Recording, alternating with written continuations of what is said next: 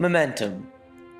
It's something you've probably heard about before in numerous circumstances. There's a football team's momentum during a game. Can they carry their momentum into the fourth quarter, a sports reporter would say. But then there's also the physical sense where, let's say, you've got one of those football players in the game charging at you and you think, whoa, he's got a lot of momentum. So in the physical sense, momentum is a measure of how hard it is to stop something. Or more importantly for you, how much you want to get out of the way. There are two kinds of momentum. There is linear momentum, which as the name implies, is the momentum of objects traveling in a straight line. Then there's angular momentum, which as also the name implies, is the momentum of rotating objects, like an ice skater. Let's first start with linear momentum, denoted p. Probably because they don't want to confuse it with mass, if it was named m. So p, the linear momentum, is equal to mass times velocity. And this kind of makes sense by your intuition, right? A big object going really fast has a lot of momentum. And you really want to get out of the way of that one. Like that cheetah right there. Now, notice that linear momentum and velocity have little arrows over them. This signifies that they are vector quantities, meaning that they have a magnitude and a direction. Let's say x, y, z, north, south. It depends on the coordinate system you choose. Now let's use what we've learned to experimentally determine the linear momentum of three swimmers coming into a turn. I happen to be a swimmer myself, so I wanted to use my knowledge of momentum to see which one of my swimming friends can best use their linear momentum coming into the wall to flip the fastest and have the highest angular velocity. As an exercise, we'll also calculate their angular momentum. For comparison, I chose three swimmers of different masses: a big guy, a medium guy, and me, a small guy. From this experiment, I really wanted to prove that small swimmers can be good at swimming too, or at least at the flip. Now to find the swimmers' linear velocities, I used a software that plotted points on the swimmers and calculated the displacement in each time interval, which, as we know, gives us the velocity. So after asking my friends to swim into the wall about 10 times, I calculated their linear momenta in an Excel sheet by multiplying their linear velocities by their masses. Now, let's calculate their angular momenta during the flip. Remember that ice skater? Even though the velocity of her center of mass is 0, since she's rotating about a single axis, she still has a momentum. It's just angular momentum this time. The same is true for the swimmer flipping at the wall. During the flip, the swimmer now has angular momentum rather than linear momentum. To introduce the concept of angular momentum, let's first start with the simplest case, the angular momentum of a single particle rotating with respect to an origin. The angular momentum of that particle is denoted L, as you can see by my cursor on the screen, and it is a vector quantity that is the cross product of the radius r with its instantaneous linear momentum p, or mv.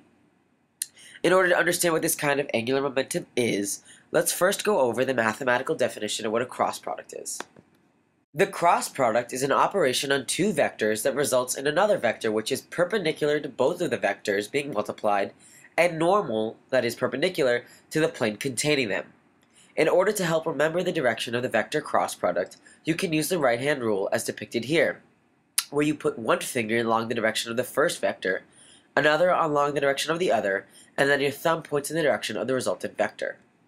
Let's use what we know now to calculate the angular momentum of a particle orbiting within a radius r with the velocity v in the coordinate system shown there. As we know, the angular momentum of the particle is the dot product of the radius times its mass and velocity, and we're assuming that the radius of the orbit is much greater than the radius of the particle, so we can think of it as a single distinct particle. That means that if the particle's mass is 1 kilogram, its radius of orbit is 1 meter, and it's going at 1 meters per second, that means that the angular momentum is 1 kilogram meter squared per second in the z-hat direction, and you can use the right-hand rule to check yourself. Now, let's do a little math to write our equation in a little different way, which I swear will be helpful later. So, from before, L equals the cross product between R and mv, which, if I take the mass out, is m times the cross product of r and v. And then if I multiply and divide by r squared on both sides, I get mr squared times the cross product of r and v over r squared, which equals this mysterious quantity I omega, where omega is the angular velocity and I is the moment of inertia. which is mr squared for a single particle rotating about an origin. So why futz around with this equation? The key point here is that the new form of the equation separates magnitude with I and change in angular direction with omega. I is in units of mass times length squared, as you can see, and it is a property of the object and its distance from an axis, whereas omega is in units of angle or radians over time, which is a property of how fast the object is rotating. This form of the equation is now helpful when we calculate the angular momentum of an object of an arbitrary shape rotating about an axis.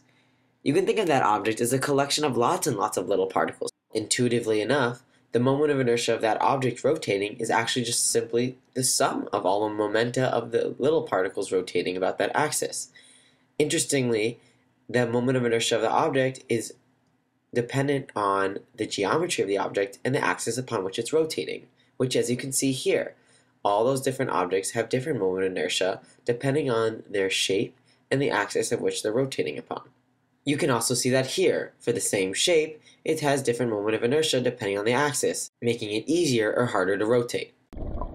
With all this in mind, we can now start calculating the angular momenta of the swimmers during the turn. I used the software again to follow points on the swimmer during the turn and determine their angular velocities. Now all we need is a suitable shape to model the swimmers during the turn to find their moment of inertia. How about this? It's called a half torus. It's not perfect, but for the purpose of my calculations, it'll do. Even better, some smart guy already calculated the moment of inertia of a half torus for me. For a half torus rotating about the z-axis, its moment of inertia is m, the mass, times 4 big R squared, the radius of the rotation, plus 3 little r squared, that is the radius of the actual torus itself, all over 4.